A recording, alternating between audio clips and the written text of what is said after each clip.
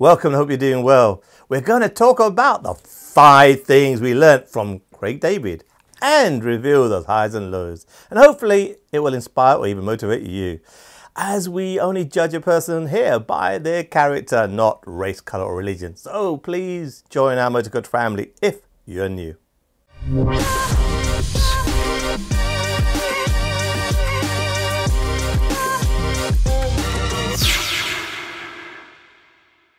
My name is Bobby A. Said. I am the founder of the MS Show. Our multicultural definition is also reinforced by the Cambridge English Dictionary. Craig didn't have an easy start, as these articles shown, as his love for drink was more than women then.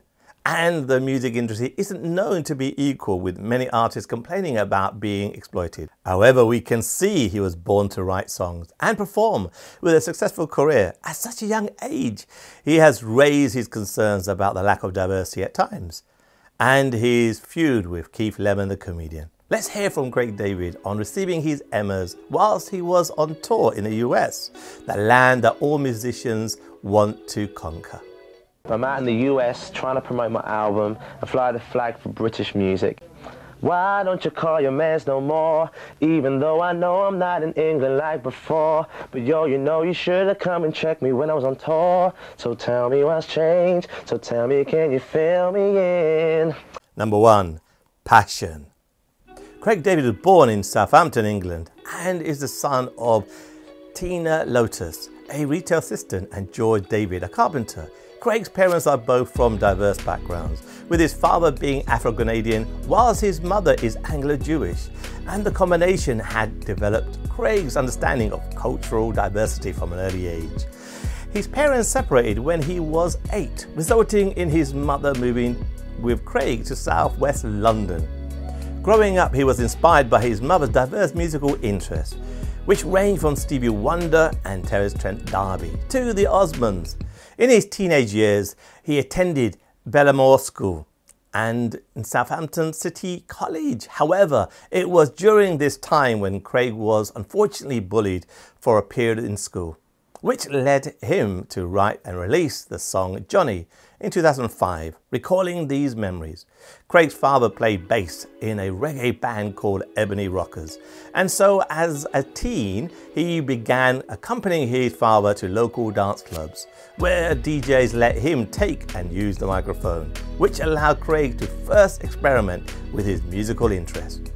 Despite being subject to bullying for a period of time, he refused to let it get the better of him, continuing to develop his passion with music throughout his teenage years and on. Number 2, discipline. Craig's earliest exposure came when he worked on a B-side for the British group Damage and their cover of Wonderful Tonight. He then started doing vocals for the English garage band Artful Dodger, featuring on tracks such as Something and What You're Gonna Do. Through his hard work, he had a successful start to his musical career and was noticed by Wild Style Records. They first became aware of Craig when his manager at the time met the label co-owner Colin Lester and played some of his music, with Lester being particularly impressed by the song Walking Away.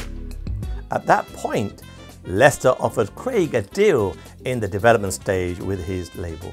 When he later heard the now popular song 7 Days, he immediately saw its potential as a #1 record and promoted the contract to an album deal the very same day.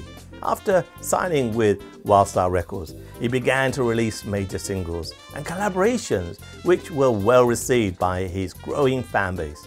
His song It's All About the Stranglers hit #2 in the UK charts in 1999. Followed by another release of the single Fill Me In, which topped the UK charts, paving the way for his single career. It was the first of the 4 top 10 singles from his debut album, entitled Born to Do It.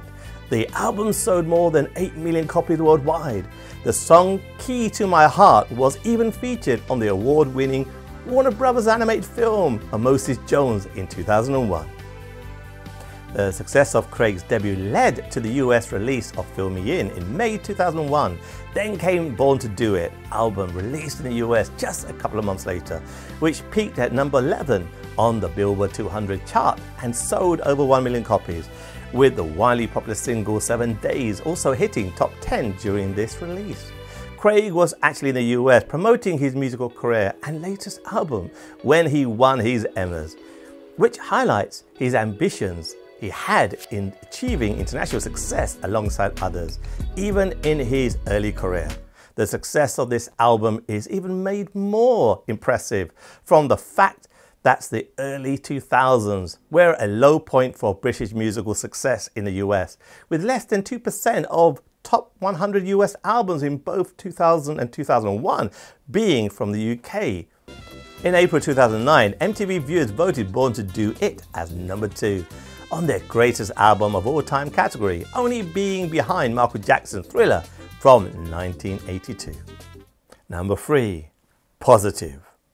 In 2009, Craig revealed to his fans that he had signed a new record deal with Universal Motown, and from this, his success continued over the next few years. He featured in Jay Sean's new album, All or Nothing, and performed a bold new cover of I Wanna Be Like You from Walt Disney's The Jungle Book on ITV program Ultimate Movie Tunes in 2010. Just 2 years later, Craig featured on a number of tracks whilst recording his own album, including releases with Stereo Palmer entitled Our Love, and a collaboration with Mohobi and D.J.s titled Addicted.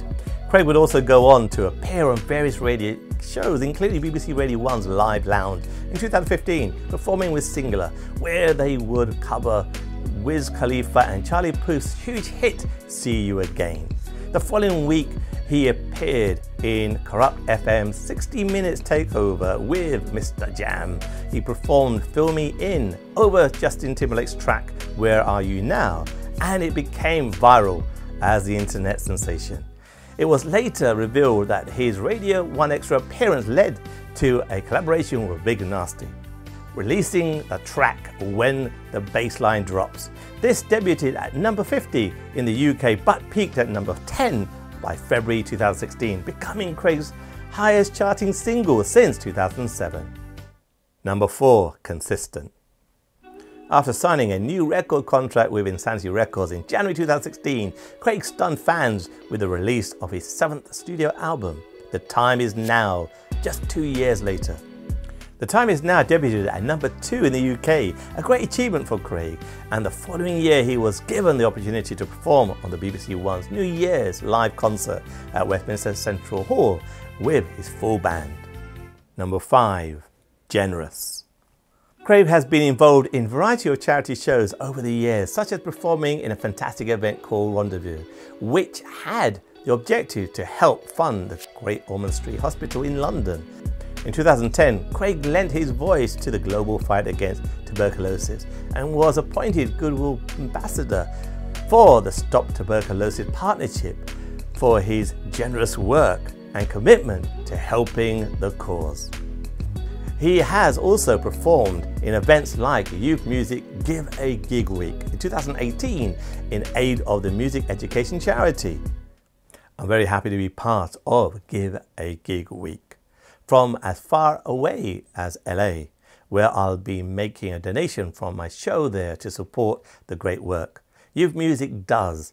Music has transformed my life, and I want all young people to have the chance to develop their musical creativity and achieve their ambitions.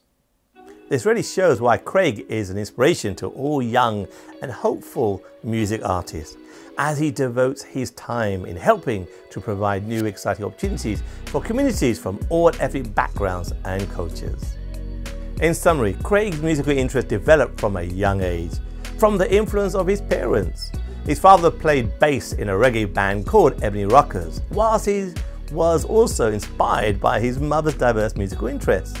From his upbringing, Craig continued to develop his passion for music throughout his teenage years and on. Why don't you leave us a comment and let us know if the team has missed anything, as it has been known that the vast music industry hasn't been so easy for many ethnic minority artists to get signed.